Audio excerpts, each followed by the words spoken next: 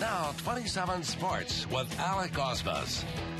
In the Packers' last 4 trips to Soldier Field, they put up at least 30 points. That was not the end result in the box score today, but finally a Packers win nonetheless. Well, the growing pains rolling on for Mike McCarthy with this young offense, and they continue to have injuries. The Packers pick up another one early in the first quarter. Running back Aaron Jones, slow to get up after a gain of 6. He left the game with a knee injury. He awaits an MRI tomorrow. Well, after both teams exchanged field goals in the first, Ty Montgomery wide open real estate, 37 yards, giving the Packers a 10-3 lead. Later in the first half, the Bears think they have a touchdown here with Benny Cunningham. He reaches for the pylon. The Bears would challenge it again, thinking they have a touchdown. Well, after the challenge, a fumble in the end zone is the call. That's a turnover. The Packers lead 10-6 at the half. Fourth quarter now. A sigh of relief for Hundley. A touchdown pass to Davante Adams. The Packers' first touchdown pass since Rodgers got hurt back in Week 6. As Green Bay hangs on for a 23-16 win in the Windy City.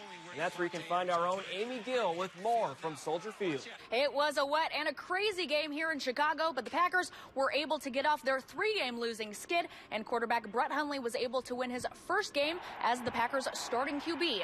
The team says that it gives him a lot of confidence heading forward. Every snap that he takes in a game is going to build not only his confidence but his coolness and his collectedness. You know, those reps in games are invaluable. You can't really put a number on it. It feels amazing. It's truly a blessing, especially to come in, and especially a rivalry game. You know, there was a lot going into this game, and you know, I just think the team, not only the offensive line, receivers, running backs, but the defense played their butts off too. The Packers defense held the Bears run game to 55 yards, making them rely on the passing game. Rookie QB Mitchell Trubisky was sacked 5 times, 3 of them from Nick Perry.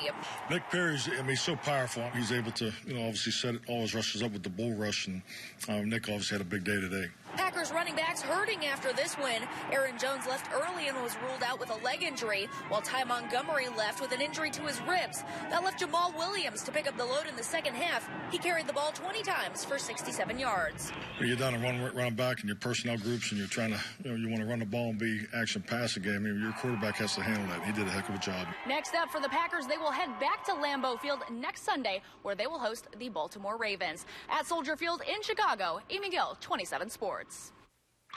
When we come back, Khalil Iverson didn't even shoot the ball on Friday. Tonight, he led the Badgers in scoring and a win over Yale. We'll check in at the Kohl Center next.